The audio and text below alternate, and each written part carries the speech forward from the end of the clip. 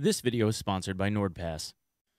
So, after, I guess, a while now, the long-awaited tier list that all of 5 people have been asking me to make, I finally made. There was a whole lot that went into the armor tier list. I'm going to go through the whole thing. In setting out to create this, my hope is that Pestily will end up making one. I'm sure that he will. I really am just going to be interested in comparing notes. Of course, this is the tier list that Pestily is kind of notorious for. Well, all of the tier lists, really, that's been his shtick. But, you know, I'm a big boy, and my opinion matters, or whatever. But before we get into it, got to pay the bills. So we're going to run the promo, and then after that's over, remember, chapter lists, boys, chapter lists. Once that's over, we'll get into the nitty-gritty of it. In the meantime, here's your tier list. You know what I hate getting? Emails that tell me that my password that I had been using in a certain account is no longer valid because it was found to be in a database of stolen passwords.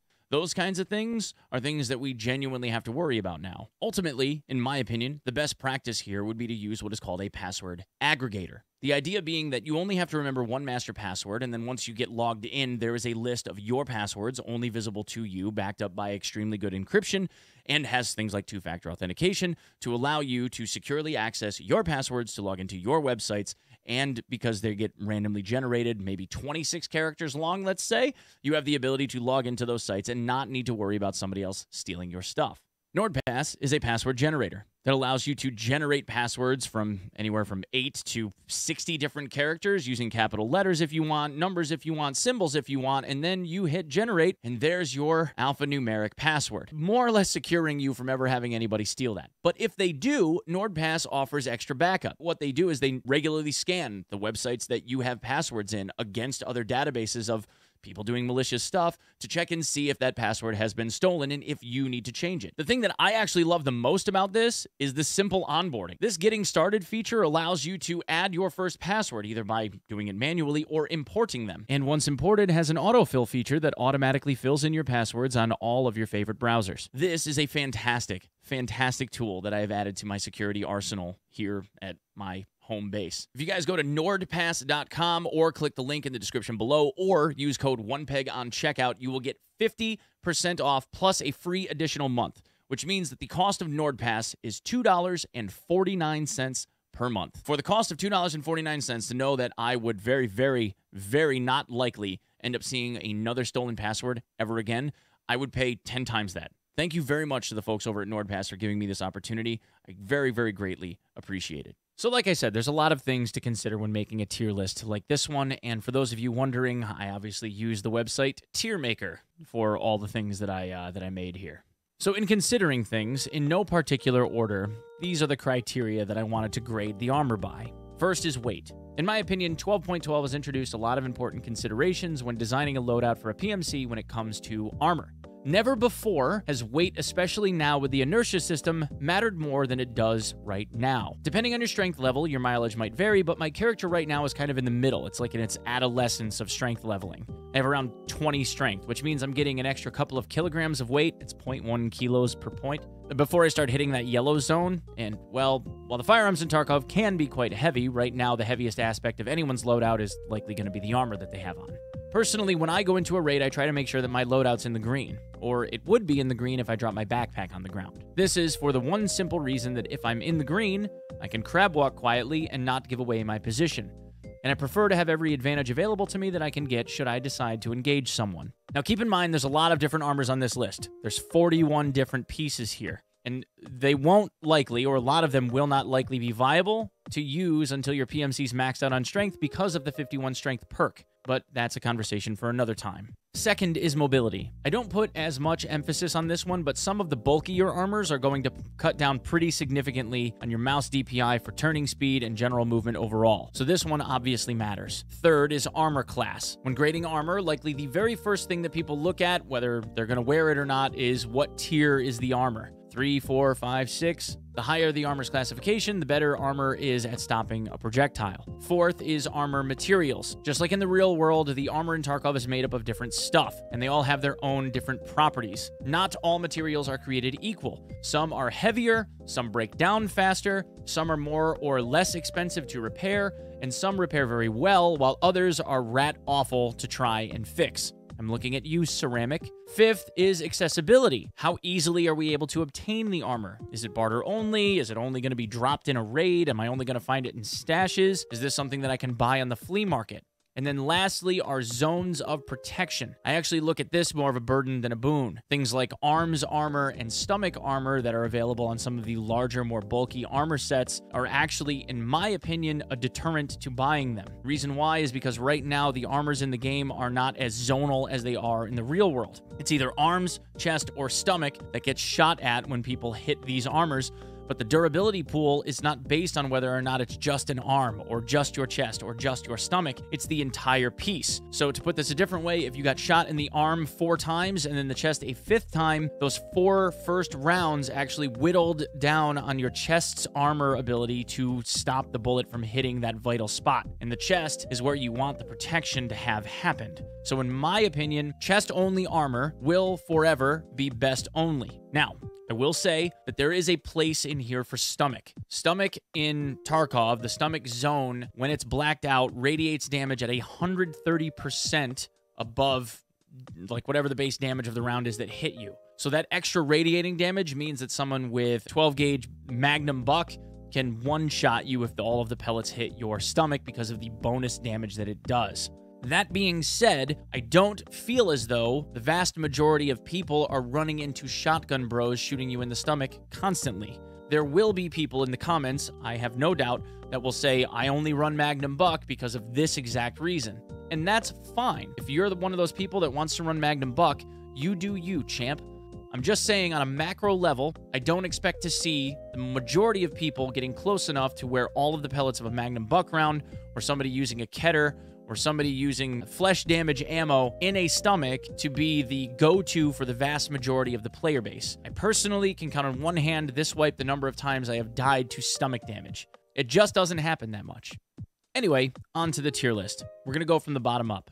At tier F, we have the Zabralo armor, both of the Ospreys, the Reddit Samurai, the Gen 4 full, the purple P.A.K.A., the normal P.A.K.A., the 6B2, otherwise known as the Poor Man's Slick, both of the ceramic tier 4 armors, the Tarbank 3M, and the Karasa. Now, I went back and forth on whether or not I was going to put the Karasa on tier D or tier F. And ultimately, we ended up settling on F, or I did, because even though it only weighs 7.1 kilograms, which makes it relatively light, and combined materials are kind of middle of the ground, actually kind of toward the bottom of the barrel, actually, in terms of breakability. The level 2 Ragman trade is kind of crappy. It's a magic of coffee, a Tarcola, and a pack of milk. Tarcola is used in a few different barters, but there's much more lucrative barters that you can be using Tarcola on, and I don't see people necessarily wasting it on a Karasa. Even in the early game, I probably would not do that. So in my opinion, even though it is relatively lightweight and combined materials, it's tier 3. And a tier 3 armor is going to be kind of near the bottom anyway because it just doesn't stop stuff. So if I was super early in the game and super low level, then maybe I would end up running a Karasa if I had no other real choice because I was too low level. But for the most part, this isn't going to be something that I'll ever choose and would likely be something that I would just sell or leave to rot on the ground. And then we have the 3M Tarbank armor, the 6B2, and both of the P.A.K.A.s. Now, they are the lightest material and the most durable material in the game, being aramid. However, they're all tier 2 and they don't stop anything. Like air gets through these.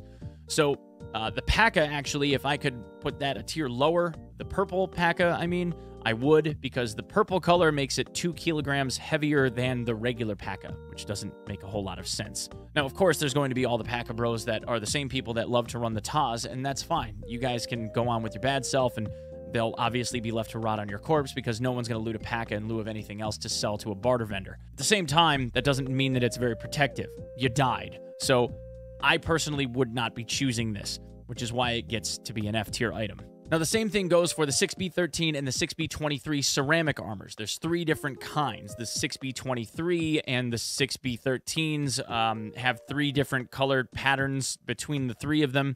All of them are garbage. They're made of ceramic. They're not very durable, 47 and 55 durability, respectively. They fall apart. They're good for maybe 1 raid. And even though they are tier 4 ceramic, they're still going to break, and they're going to break bad. I would not run them. They're heavy. They're very breakable. They do not last. They're not repairable for shit. They're garbage. And now we move on to the bigger stuff. So the Gen 4, the Reddit and the Zabralo armors that are listed here, the Gen 4 full, the Reddit, and the Zabralos, all three of these, while they are rather protective, the Gen 4 and the Reddit both being tier 5, and then the Zabralo being tier 6, the Zabralo is 20 kilograms and the most costly for movement, mobility, and ergonomics penalties out of all of them. It's like 27 ergo or something, and reduces your movement and turning ability by like 25 and 38%. It's pretty bad. The Reddit and the Gen 4 are not far behind.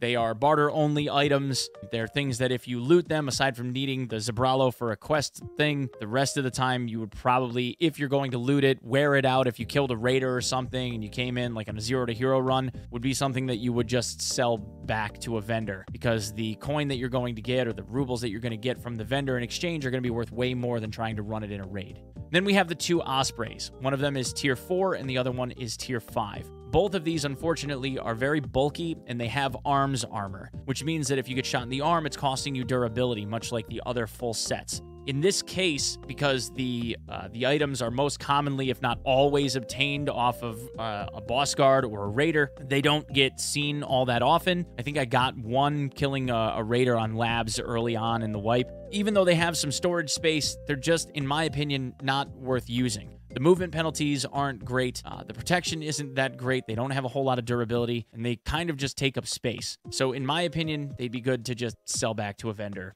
again. So in this case, again, not something that I would ever run because of the costs associated with it, and the materials that they're made of aren't that great. The tier 4 is 60 durability and weighs almost 11 kilograms, and the tier 5 is 55 durability and weighs 12.5 kilograms. So they're heavy, they're bulky, they have a lot of movement penalty. Combined materials and aluminum, just not good, in my opinion. Okay, moving up to D, we have the full body Thor, we have the Juke 3 press armor, we have the Gen 4 assault, the Untar armor, the 6B23 steel body armor, and then the tier 4 Thor chest. So going from right to left, the tier 4 Thor chest is only 35 durability. It's not really made to take a hit. It's going to take one round and then it's broke. It's also made of combined materials, which makes it a little bit more on the heavy side, and it does weigh 9 kilograms. So it's not very attractive to use. You commonly only really ever find this stuff on scavs. In fact, I'm pretty sure there's no barter for it. The 6B23-1 is made of steel, which makes it very repairable. It's 60 out of 60 durability, but it's only tier 3, which means a lot of stuff is going to get through it. So it's not great, but it's not as bad as using like F level stuff. I put the Untar armor in the same place because the Untar armor is made of aluminum. The Untar armor also is relatively repairable, and there is that quest from Peacekeeper to have to kill scavs and stuff wearing the Untar suit, but it's still tier 3 in aluminum and is kind of garbage. So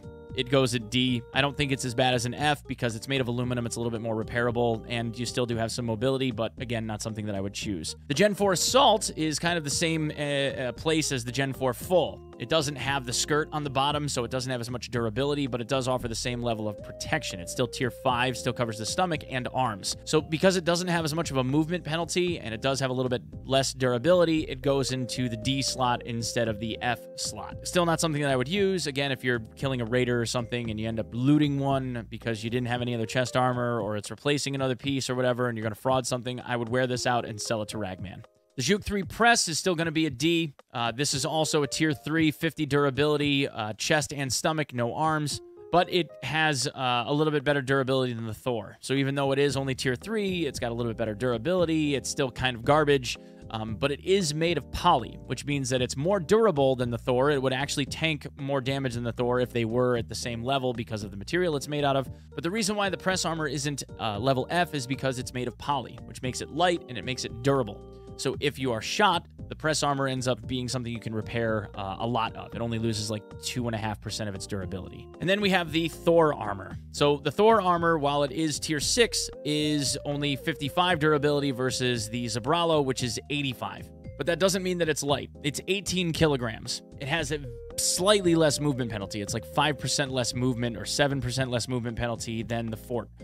The only reason why this is class D and not class F is because it weighs slightly less and it has a little bit less mobility. Other than that, it's made of the same stuff. Not really worth running. Level C, from left to right, we have the Yulei Tan, we have the Reddit M, we have the A18, the Gazelle, the other Yulei, the tier 4 Yulei, and the Gen 4 Mobility. The Gen 4 Mobility is 7 GP coins at Ragman level 3, which makes it the most accessible of all of the Gen 4s, and it also is the lightest, even though it does offer some decent protection at 65 durability. But it still weighs 16 kilograms. So again, not a very attractive offer. It would probably be something that I would just sell back to Ragman if I had one on when I got out of a raid. Would not likely bring one into a raid with me. And then we have the 2 Yulei rigs. The first rig, being the camo-colored one, is tier 4 and made of ceramic. Ceramic is heavy and very breakable. However, it is a chest rig, which makes it, in my opinion, a little bit better than not being a chest rig, because then you don't have to buy a rig to replace it. Sure, they have a little bit less storage space, but in my opinion,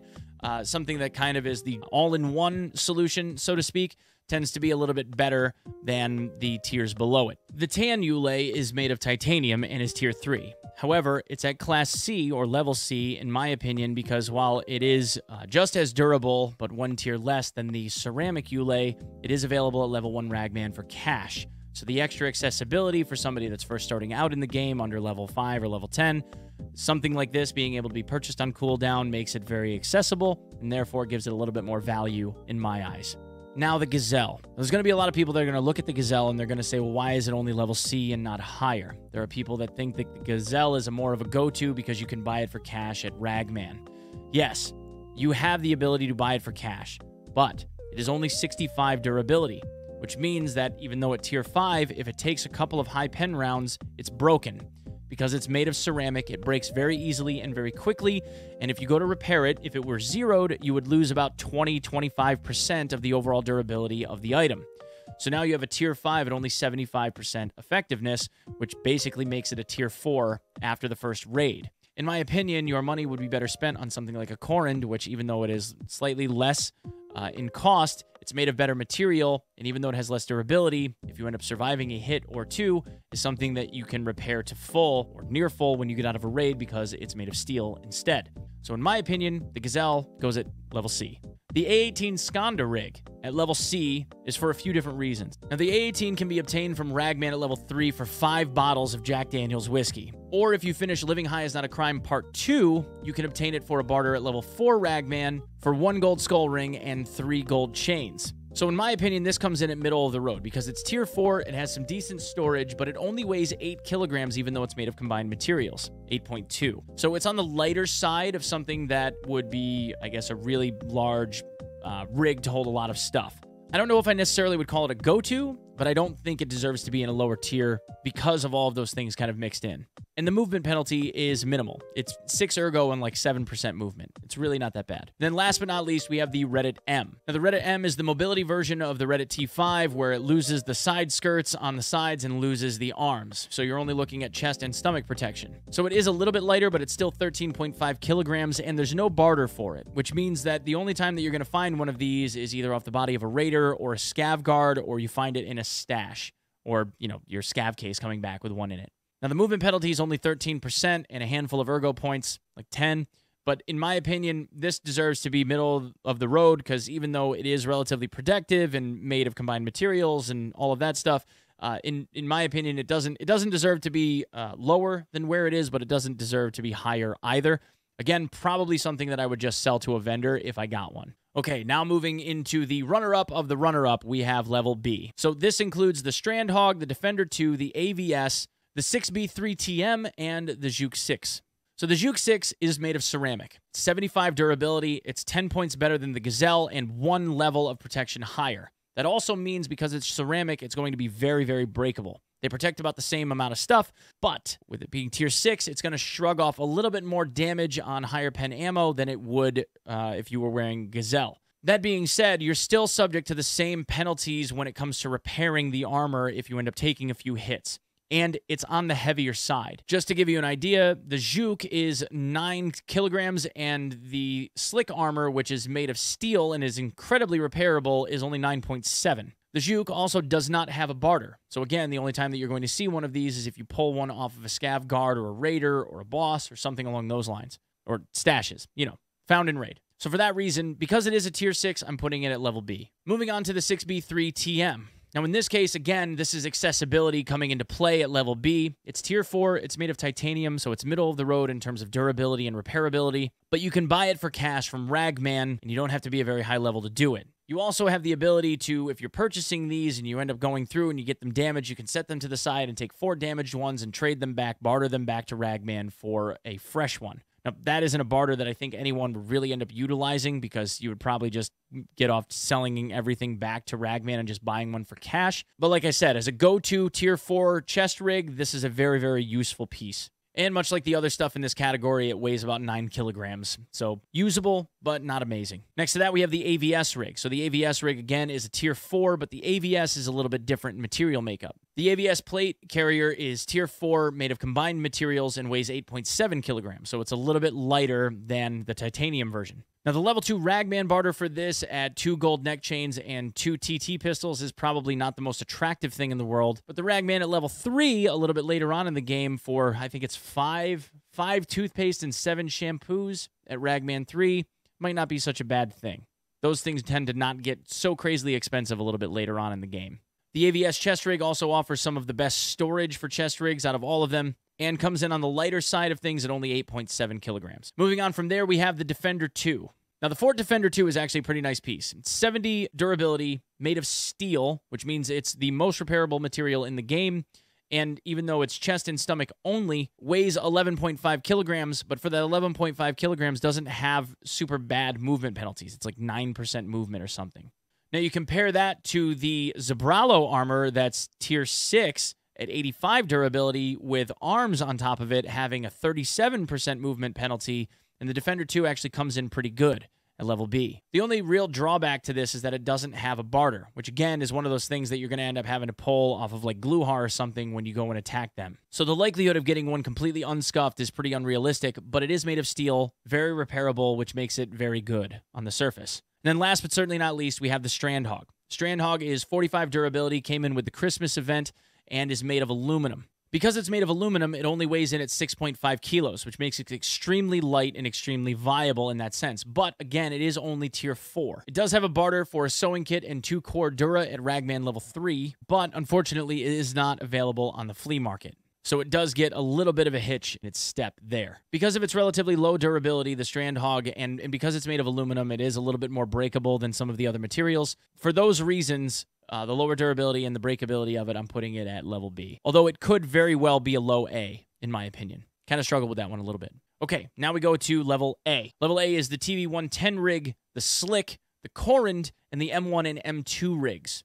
Now the M1 and the M1 is steel and the M2 is titanium, are both very, very accessible. You can buy them both on the flea market. They're available both on the flea market. They're both tier 4. They have decent durability at 60 and 65 each. The M1 is 7 kilograms. The M2 is 9 kilograms, so very usable. They don't have a lot of movement penalties, or like 10% movement penalty. The M1 is a really, really easy trade because it's 4 Aquamari bottles that you end up getting from like everywhere, and you can drink down the Aquamari down to a single point and still be able to use it for the barter, and one kvass. So it's 4 Aquamari and a kvass. Really, really cheap, easy trade. And then the M2 rig is 3 round frame sunglasses and 3 Colpack visors at level 3 Ragman, or at level 4, it's for 10 level 20 dog tags, which as you get relatively late in the game, there's not a whole lot of dog tag barters for armor, so that's a very, very good one to be able to utilize. So I like these two at the A level because they have good storage, they're relatively inexpensive to barter for, they have good mobility, they're made of good material, you know, they're kind of like a good package. From here we have the Corund. Now there are people that I've talked to even recently that have said that they like the Corund less than they like the Gazelle. They feel like the Gazelle should be over the Corund. But here's the thing. The Corund's good for about 2 hits of high pen ammo. The Gazelle's good for about 2 hits of high pen ammo. Realistically speaking, they're about the same level in terms of both their protection and how long they're going to be able to last durability-wise. The main difference here is that the Gazelle is not repairable. It loses 23% of the repair value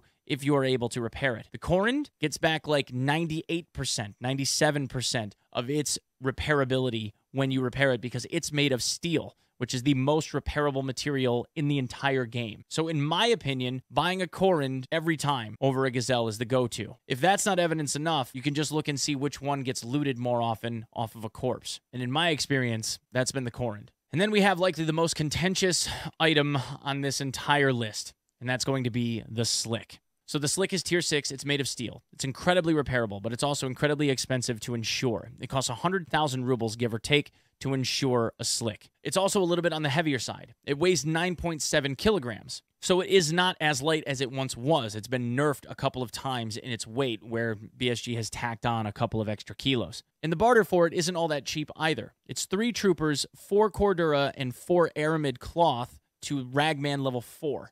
And since 12.12 came out, it's no longer marketable on the flea, so the only way that you're realistically getting one is from a stash, or you're going to end up bartering for it.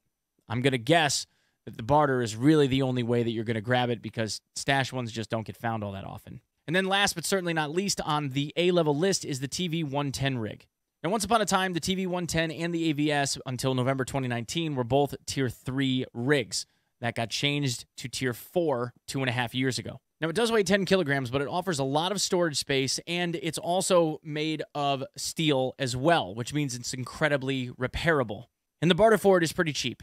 It's 4 bleach and 2 shampoo, which makes it very, very, very easily obtained. If you're going to go on a loot run, this is probably the go-to for the loot run because of the storage capacity, the fact that it's tier 4, it's made of steel, it's got good protection, it's got good durability. And, you know, if you're going to go rappelling down the cliff, like if you got a Red Rebel extract on reserve, for instance, you don't have to worry about ditching your body armor or stuffing it in a backpack in order to be able to get out. Now we have the All-Stars, the S tier. We have the Hex Grid, the TacTech, Killa's body armor, the CPC Mod 2, the MMAC, the AVS MBAV, Tagilla's chest armor, and the tier 4 Trooper. Now the Hex Grid is one of the lightest armors in the entire game. It's only 7.7 kilograms, and it's made of poly, which means it's incredibly repairable, it's incredibly durable, and even though it's only 50 durability because it covers chest armor only, chest only, I find that to be a boon rather than it being a burden. Unfortunately, this is one of those ones that's going to end up coming off of scav bosses, scav guards, and inside of stashes and the like. So you're not going to see it all that often, but when you do find it, it's one of those things that you tend to hold on to and run when you're going to run a pretty big thick boy kit. So for that reason, and the small movement penalties, I put it at an S. Next is the TacTech rig. The TacTech rig, along with the TV-110 and the AVS rig, once upon a time, was also only tier 4, and then the TacTech got upgraded in November of 2019 to tier 5, which automatically punched it up into the stratosphere. One of the common themes that you're going to see with the S-tier armors is that they're all made, or most of them are made of poly. The TacTech rig is made of poly as well. It has 50 durability, tier 5, chest only, really, really, really good go-to rig. It has a barter at Ragman for 5 GP5 gas masks and 6 neoprene masks, which makes it relatively easy to obtain because you can just buy those off of the flea. And even though it comes in at 9.5 kilograms, it only has a 7% movement penalty. So because of its ease of access and the ability for you to run it and not have much of a movement penalty and still get halfway decent protection, and it being chest only, I find that to be an S. Third, we have Killa's armor. Killa's chest armor and Killa's chest and stomach armor is likely the best overall armor in the entire game. Now, obviously, you have to be able to obtain it, so killing somebody else or killing Killa and getting that armor off of him is going to be a job, but this has traditionally been one of the major go-tos. It's tier 5 and covers chest and stomach, but only weighs 7.5 kilograms, which makes it extremely, extremely valuable. One of those ones that you grab it and you hold on to it if you can. Next, we have the CPC Mod 2. The CPC Mod 2 is 50 durability, tier 5, and only weighs 8.5 kilograms with a movement penalty of like 6%. It's actually pretty rockin'. It has a barter from Ragman level 4 after you complete the task Long Line for 4 Cordura, 4 Ripstop, and 1 bottle of Jack Daniels. It has really great storage, again, really good protection, kind of like an all-in-one bundle, and since it's made of poly, it's durable and it's repairable. Same thing with the MMAC. Now, the MMAC is only tier 4, and it only has 40 durability, but it's made of poly, which makes it, again, light, durable, repairable. It only weighs 7.2 kilograms, which makes it extremely mobile. And it's available at Ragman level 2 for 1 Ripstop cloth and 1 sewing kit.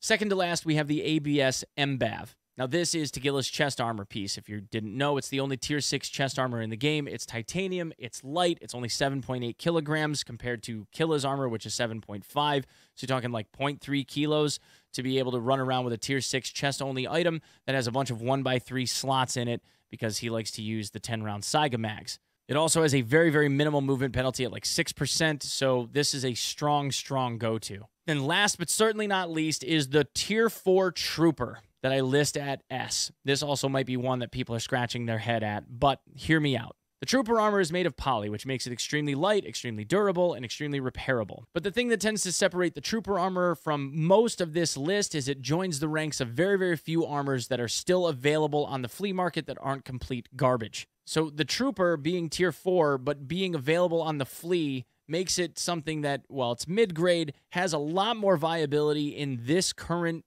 I guess, metagame of Tarkov at 12.12 than what it was before, because high pen ammo isn't as accessible as it once was, which means people need to be much more accurate, and armor is a lot more valuable than it was before. So because the Trooper is still purchasable on the flea, it only costs between like 100 to 130k, makes it very affordable. So a 100k item that will likely end up coming back in insurance, that likely ends up being very repairable, it's something that you can bring from raid to raid to raid because it's only losing a couple of percentage points every time that you repair it. Very good piece of armor. Really, the thing that puts this at the S tier is the ability to be able to buy it on the market. The market purchasability of the Trooper armor is really the thing that sets it apart. If it wasn't for the ability to buy it on the market, I would probably move it down to an A, maybe even a B. But it's because of the market accessibility and having as high of a durability as it does. That's actually the one armor on this list that I feel as though Nikita might end up taking away from us, if I'm being honest. Anyway, guys, that's what I have for this video. I hope you guys enjoyed this, enjoyed my thought process. I look forward to the comments and contention or support thereof. And once again, you know, when Pestily makes his, I look forward to comparing notes. So thanks for coming by, boys. We'll see you in the next one. Peace.